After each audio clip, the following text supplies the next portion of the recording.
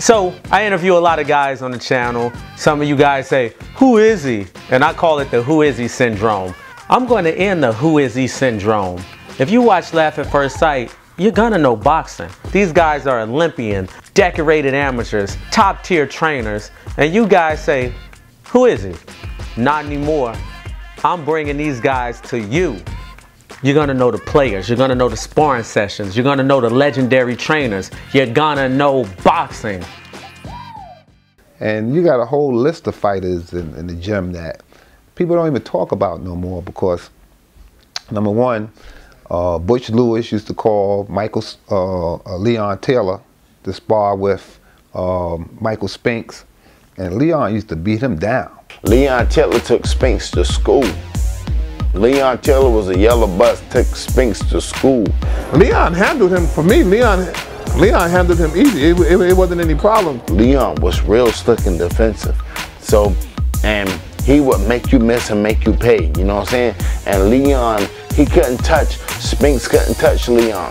It looked like Leon was playing with his little brother or something, you know what I'm saying? That's how it looked in that ring. Leon was, he was that good. He was that good.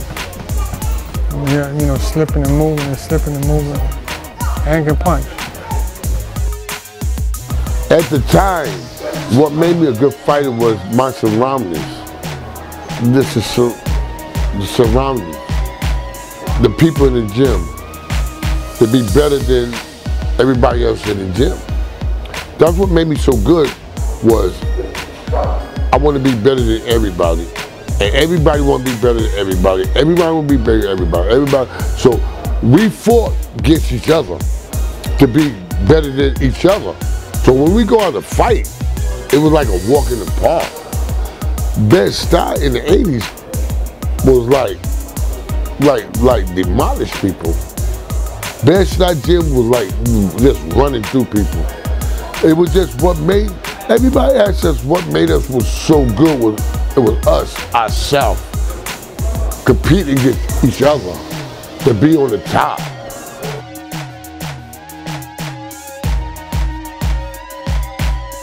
So I'm at the gym with the guys and they tell me this amazing story about a sparring session between Leon Taylor and Michael Spinks. I was impressed by his power. He was so slim. He had big legs, big hands. But his power was, he was small up top, but his power was unbelievable. To be that little, that skinny, you could hit like that, yeah. His power was unbelievable. He could crack. That little dude could crack. He wasn't a little dude. He was like 6'2", but he was skinny. Did he ever hurt you when you were sparring him? Yeah, he hurt me a couple times. Yeah, he hurt me a couple times. And I hurt him a couple times too. It's like one can't get the other. You're not just gonna beat me up. I gotta get my get back. I'm from Bed-Stuy. I want my get back. You beat me up, I will get you back. I'm gonna beat you up. That's how me and Mike went at it. That's how we did. So I was in camp with him. I was sparring with Tony Tubbs. I was working with Tony Tubbs and he was sparring with Michael Spinks. Mike, my man. I love Mike.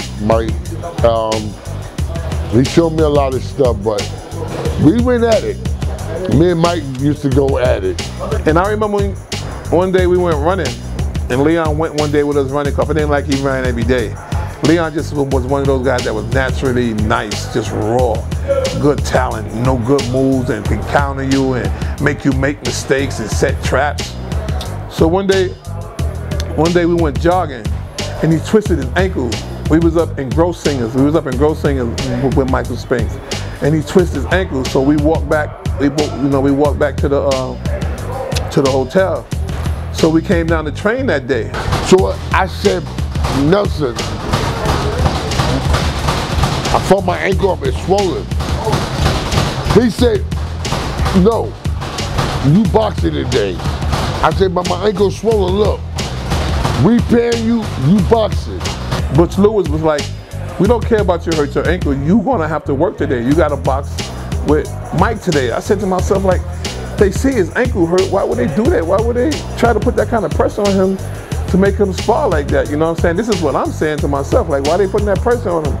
So he like, but I twist my ankle, and they was like, yo, we bring you here to do a job. Are you gonna box, or are you going home? What are you gonna do?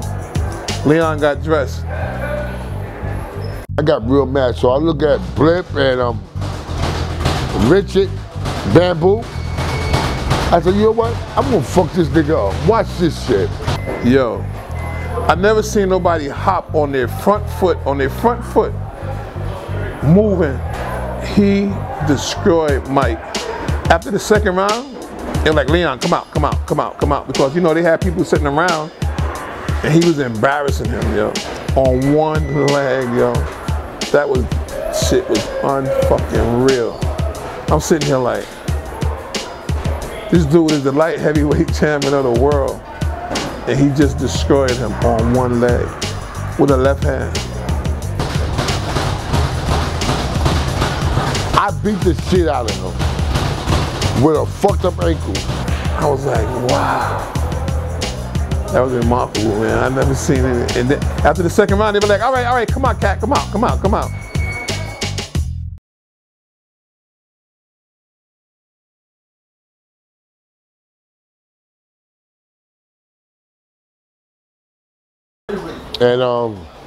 And he respected me too. After he found out he couldn't do what he could do with me, he had to respect me. When he was coming back home, and when we got the word back what he was doing to Spinks, it's the thing where Butch wasn't gonna let his fighter get beat up. So when I actually get signed with Butch Lewis, they really didn't let me and Mike box no more because we're gonna kill each other. It was like a war. No matter how great your skills are, you have to stay focused. You have to stay out of those streets. You know, Leon liked the streets, but Leon, you know, he can box. Leon Taylor could have been one of the greatest of all time, but caught up in the streets a lot. And to this day, I'm a big fan of his. When I see him, like, yo, shit, that's Leon Taylor. And I learned a lot from him, you know what I'm saying? But Leon Taylor got caught up in the streets a whole lot. Wasted talent. That's what you could say. It was wasted talent.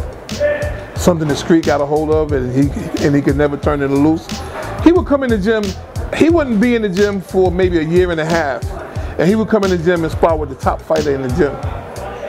A guy that's getting ready to fight, top fighter in the gym, and make him look bad. And you'd be like, yo, what the fuck? I remember one time, Leon Taylor sparred a guy, there's no bullshit, in the Backside Boxing Gym.